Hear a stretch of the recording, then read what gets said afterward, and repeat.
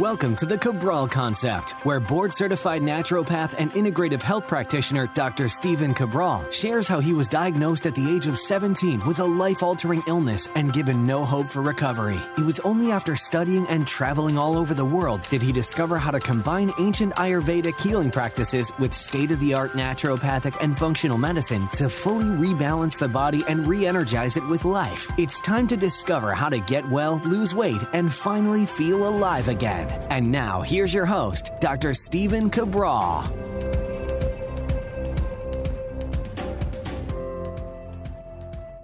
Welcome back, everyone. Great to have you here today on episode 2216 of the Cabral Concept. All links today will be at stephencabral.com/2216, and we are going to be going over the brain fog and gut bacteria connection. This is extremely important because there's some really great science out there, and then there's also some misinterpreted science that I want to go over with you here today. So we're going to start off by simply saying, what is brain fog for those people that don't know? Brain fog is honestly debilitating, and if you've never experienced it before, I applaud you, and I think that you are very, very fortunate, because for those people that have dealt with it before, they basically feel like a walking zombie, that they can't think clearly. It's not the same as just forgetting your keys or not remembering where you parked. That's not brain fog necessarily. Brain fog is literally feel like you're thinking in slow motion, that you're in a bit of a haze, and it oftentimes correlates and corresponds with lower energy overall. So brain fog is like living in a fog. That's what it feels like. It just takes you a while to process what you're reading, what someone's saying to you. You feel groggy overall, and it oftentimes correlates or again corresponds with other conditions such as low mood, low energy, low libido, low drive, low ambition, like all of those things. They kind of all go together. And that's because brain fog has a root cause. Lo and behold, look at that. Brain fog, just like everything else, has a root cause. So just because, again, your medical doctor tells you that there's no understanding of it, that there's no root cause, and there's nothing they can do, well, there is. Everything has a root cause. The root cause that I've seen in my practice, 25 years now, well over 250,000 client appointments that we've seen in my team, is that brain fog most usually occurs with a few different specific imbalances. And I want to give you those here today, but then I also want to share with you why there was a new study linking probiotics to potentially causing brain fog in some people. So what happens is many people are suffering from inflammatory-based imbalances, okay? So that inflammation can also cause brain fog as well. But as you know, if you've been listening to this show for a while, inflammation is not the root cause of any disease. It is a causal factor in the dis-ease, but inflammation has a root cause. So what might be the root cause of the inflammation? Well, for many people, it's a lack of cortisol production. So they wake up in the morning, and if they've ever run a stress hormones, mood, and metabolism test, you can find that lab at stephencabral.com/labs. You can run it right at home. And if your cortisol is below a 6, most people are going to feel like they haven't woken up, that they're going to feel groggy, that they're going to feel low energy, low mood, all the lows. And that's because literally they haven't. The way that you wake up is by producing more cortisol, especially between the hours of 6 and 8 a.m. Really important. So cortisol is one factor. The other factor is thyroid. Just like cortisol is produced at a peak between 6 and 8 a.m., kind of tells you maybe when your wake should be, thyroid begins to get produced at its peak around 3 to 4 a.m. And that is because then it affects cortisol. They work hand in hand. Thyroid and cortisol are basically siblings. I mean, they're related. Sometimes they get in arguments. Sometimes they get in fights.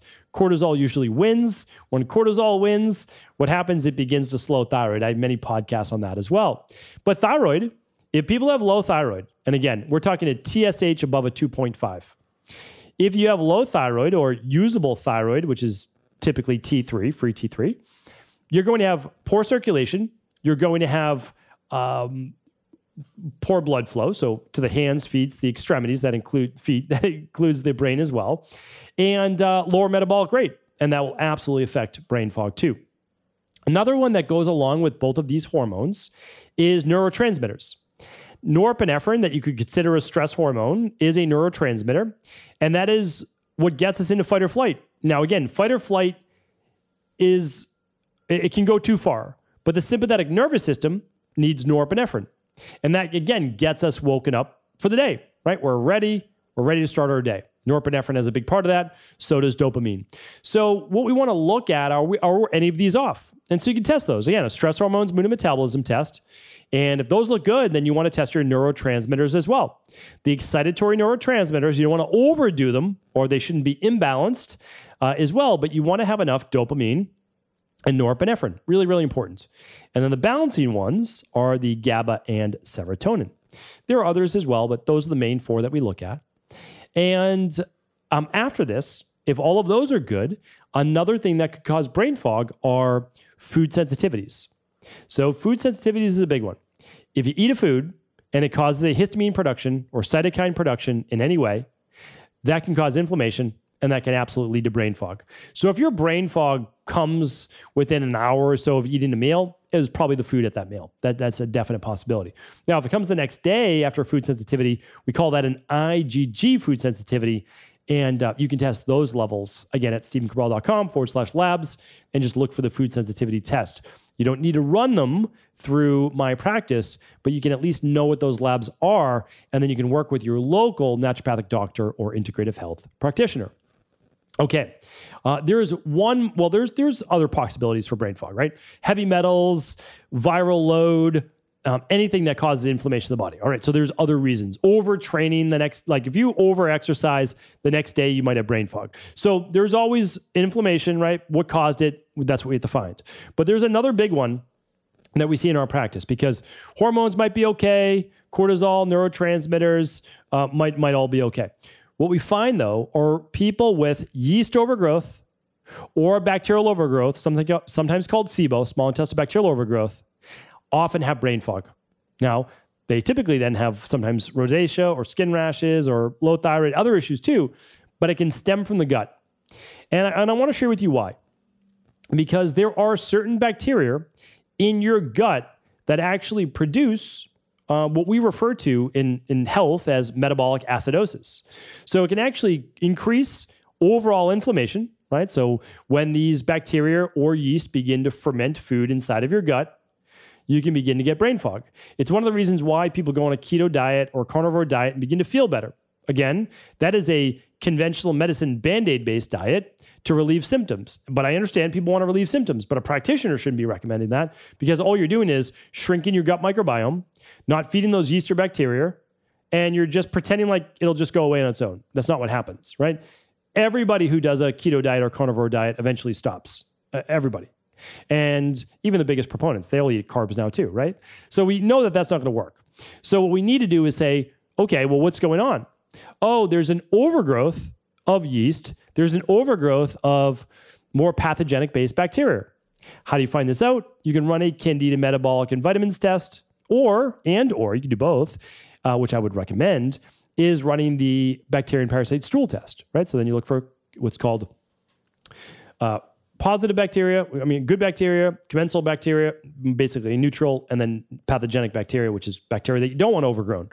And when you look at these and you find these, you can then say, oh, this is why I have additional brain fog, especially when eating more carbohydrates or carbs in general, even from fruit sometimes.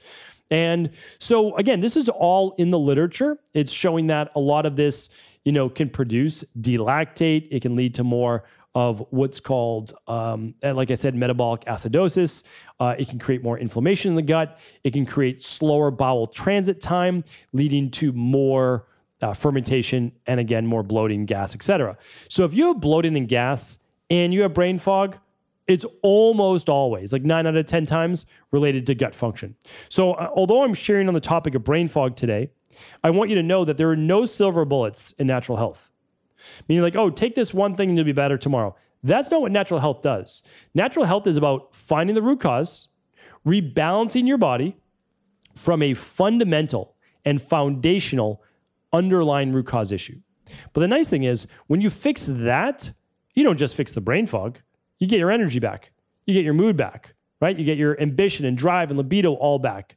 You get your endurance back. You stabilize hormones. And that's because, especially with digestion, well, that's the epicenter where you're digesting all of the nutrients that you need for your body. That's how your body runs. Vitamins, minerals, amino acids, fatty acids, glucose molecules, right? This is how our body runs. So this is extremely important. All right, let me now bring it full circle. So if we know that if the gut is imbalanced, it can cause brain fog, and we know that probiotics can help to rebalance the gut, what went wrong? Well, I'm going to show you what went wrong in this study. So this study, and I'm going to link it up for you as well, because again, I want to just show both sides to this. So this is called brain fogginess, gas, and bloating, a link between SIBO, probiotics, and metabolic acidosis. Clinical and translational gastroenterology, and again, I'll link all that up. So basically, it was saying that brain fog is caused by probiotics, and that probiotics can cause small intestinal bacterial overgrowth, which, by the way, is almost entirely false. Like, everything about that statement is entirely false. So then you say, well, how can that be? This is a scientific study. Okay, well, so the thing is, most people, and I totally get it, everyone's busy, or again, like most people don't know how to read research papers, which I wouldn't expect them to, right? I don't know how to do tax accounting. I don't know how to do open heart surgery. Like these things are not necessarily taught, but they're very important, because when you look at the study, this is what I wanted to share with you. So we had people using yogurt daily or cultured yogurt daily. Now, why is this an issue? Well, those are different than probiotics. We're talking about when you take cultured yogurt, if it's homemade, it could have trillions of probiotics. We're not talking about 50 billion. We're talking about trillions. That's one. The second is that it's yogurt. The number one food sensitivity in the world is cow's milk dairy. Okay, so just that's one reason. So we've got one that could be an issue with bloating, gas, fermentation. Literally, lactose and a lot of these things cause fermentation. All right, what is the second potential issue in the study? Again, these are just potential issues. Opioid use. 36% of the people were using dairy in their diet. 23% were using opioids. Well, again, this is why it's very dangerous when a scientist has knowledge in only one area, but yet they're making broad spectrum correlations. Okay, opioid use can slow or speed up bowel transit time. It could make the bowels more sluggish. If it makes the bowels more sluggish, there's slower bowel transit time, which means the stool and food stay in one place longer instead of moving through the digestive tract, which should happen over a course of about 12 hours to 24 hours to make it to the colon. It's going to stay there for a bit and then leave the body. From the food in the mouth to out in the bowel movement is typically 24 hours to 36 hours. Stomach, it's there for 1 to 3 hours, depending on the size of the meal. Could be there longer if it's hard to digest. And then it starts to move through the duodenum, the first part of the small intestine, mixes with enzymes, bile, etc. Then the jejunum, nutrients are absorbed, makes its way to the ileum, which is the last part of the small intestine. And then by then, all the nutrients are pretty much done. There are B vitamins made there, though. Very, very important. And then it moves through the ileocecal valve into the cecum. Okay? This study, by the way, excuse me, didn't even talk about how opioids could affect the ileocecal valve. I've talked about the ileocecal valve before. If it stays open, your colon bacteria literally starts to backfill into your small intestine. Not good. But again, they never talk about that in conventional medicine. But here's the wild thing. We've got 36% of people plus using dairy, 23% using opioids, and 43% using proton pump inhibitors, PPIs, which means they're not making stomach acid. Guess what? If you're using acid blockers, you give a free ride for bacteria and parasites in your food to go right into your small intestine, because it's the acid that's supposed to kill those things and neutralize them before it ever makes it to your small intestine. A lot of people are worried about PPIs not allowing you to absorb calcium, magnesium, zinc, B12, and other nutrients, and they're right. But the real issue is the pathogens it lets in, which is bacteria and parasites. So, as I said, this study was not done by someone that is really has a real understanding of the gut. And again, I don't know who did the study. I'm not talking negatively about them, but you can't make correlations and have a study like this. And the other is that it's observational, right? We're not like going in depth and looking at it. But again, what I do want to say is that all of this is still correct, meaning like their study is still correct. Their conclusions are false. And the reason is that these people are giving free rides to their intestines, 43% of them, almost half, by using a proton pump inhibitor. So they're stopping stomach acid. Then almost a quarter are using opioids, which could affect the ileocecal valve, bowel transit time, etc. Then we've got 36.7% taking in dairy on a daily basis. So all of those things can lead to what? Bacterial overgrowth in the intestines. The same exact thing that they were testing for. So I would be careful with that. Now, but I am saying that bacteria can cause brain fog. So I'm in agreement. If you have bacterial overgrowth or SIBO in your intestines, it could absolutely be causing your brain fog. So as I bring this full circle, the number one thing that you could do is if you only ran one lab, if you have gas and you have bloating or any digestive issues, if you can only run one lab, it's the bacteria and parasite stool test.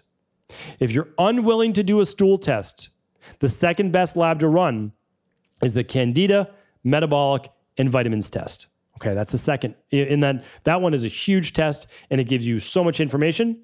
But if you're looking for bacteria, it's not as good as the bacteria and parasite stool test.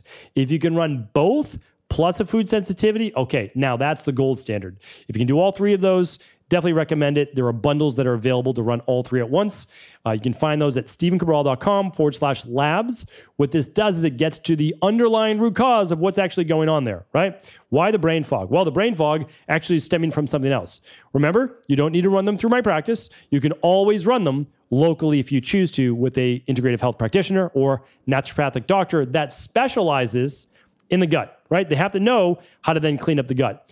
I can't go through how to clean up the gut today, but I gave you the lab test. And if you want to know exactly what we do to clean up the gut, you can check out my podcast on the CBO protocol, and I detail that every single step of it so that practitioners can use it as well as everyday people. And I will link that up for you today, along with the study, at stevencabral.com/2216. stevencabral.com/2216. Hopefully today's show was helpful. Please do feel free to let me know what your thought in the comments. And I'm always happy to help if you have any questions. Take care, everyone.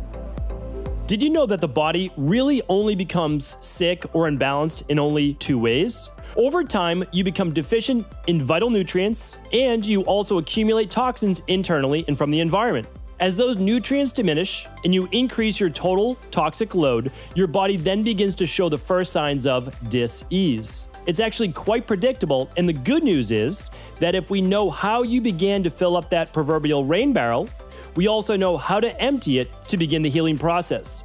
I was fortunate enough to learn this ancient healing process from my mentor after suffering from debilitating diseases for close to a decade. It was only when I began to implement these techniques did I finally overcome my illnesses and go on to live a life of energy and vitality that I now enjoy. I'd like to share with you now what I discovered after traveling all over the world and how to combine the best of ancient healing wisdom with state-of-the-art science. Allow me to teach you exactly how I've been able to help over 250,000 people to empty their rain barrel and begin to transform their body and lives into what they've always hoped they could be. To get your copy of the international bestseller, The Rain Barrel Effect, simply go to stevencabral.com/rainbarrel.